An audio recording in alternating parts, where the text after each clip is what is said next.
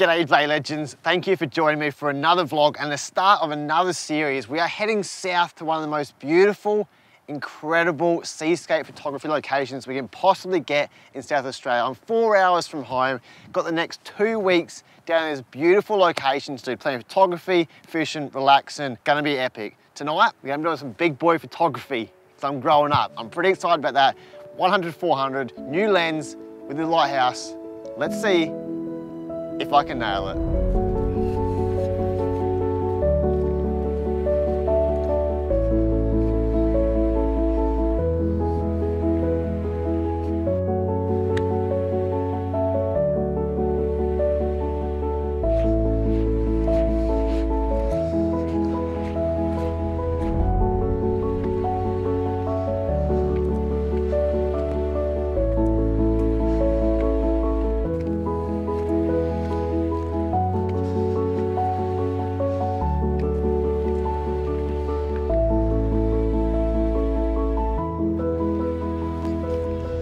So it's not very often that landscape photographers at sunset ask for crystal clear skies. If I was shooting night photography, this would be an absolute pearler, but tonight, there's some dolphins over there. The wildlife in this place is absolutely insane. But tonight is the one night a month that the moon rises right as the sun is setting. It is a 99.8% moon. So basically what I want to do with this huge telephoto lens in portrait orientation is get this lighthouse with the moon rising and that beautiful pink blue hue right behind it. I just really have to hope that I have aligned this up properly, because there's probably a 50-meter cliff in front of me and I won't see the moon until it's basically photograph time. So cross my fingers and hope to capture an image.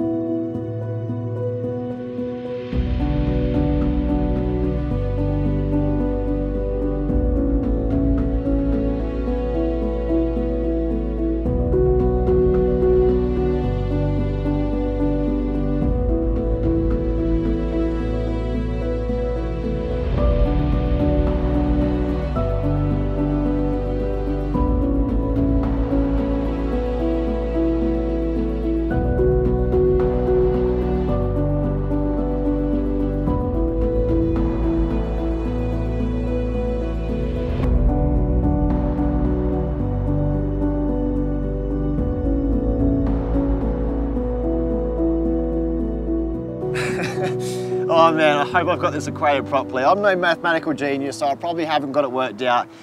And because of that, I'm a smarter man. I've gone through and taken a base image, because I really don't think when that moon rises, I've got it lined up perfectly. I don't want to run around like a mad chook with thousands and thousands of dollars worth of camera gear, breaking my neck just to take a picture of the moon and this lighthouse together. So I've gone safety first, getting that base image, and also safety first, I've got my back turned towards the water, the tide's ripping in. I thought I could get back a lot further to sort of nullify that angle and shoot the moon a lot earlier, because I didn't realize that cliff was so high. But we're working with the conditions we've got and we're maintaining a safe element in our surrounding. That's what it's all about, ladies and gentlemen, maintaining a safe element. With the composition, I've gone through ever so slightly and got the ground in place just to give it some grounding, no pun intended, to the actual image itself, some better orientation for the image. Then the lighthouse probably covers 2/3, if not a little bit more, of the whole composition, because that is the main focal point. Then second focal point, when the moon rises, we'll have to change our settings altogether.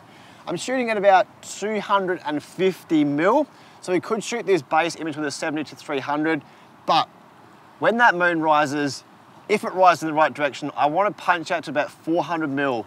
I'll see, because I have to change my settings when the moon rises. Obviously, we've got some light in the image, so we'll have to change the settings, and I thought I might as well change a focal range as well and blend that in together. But now, it's literally just a waiting game for that moon.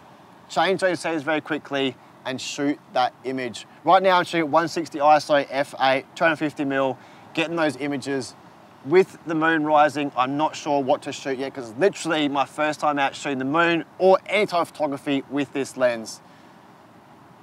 Pretty cool.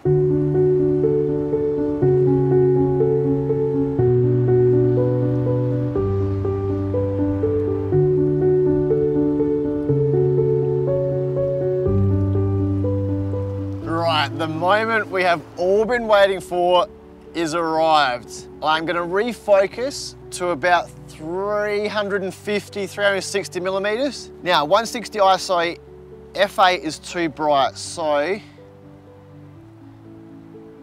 160 f10. 2-second timer, refocus to infinity. 2, 1. Balabushka, baby. I love this. Enjoy it.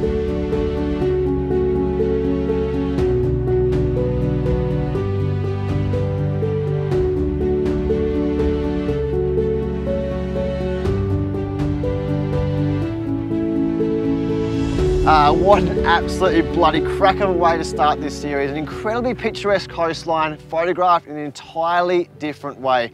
That is what the 100-400 offers in this sort of environment. But guys, make sure to stick around because there's so much more cracking content to come from here. Incredible seascapes, cliffs, beautiful beaches, wildlife. Now, if you're wondering how I got hold of this lens, it's quite a funny story. Some guy was selling a $3,500 kit of a Fuji kit, and I seen that and knew how much that kit was worth straight away. I rang him, got it the next day. I've sold all the lenses apart from 2. This one and another lens, and I'm down $500. That other lens I have to sell is $650 in value. So basically, this cost me a profit of $150. That is not a bad way to get a Fujifilm XF 100-400 in your kit.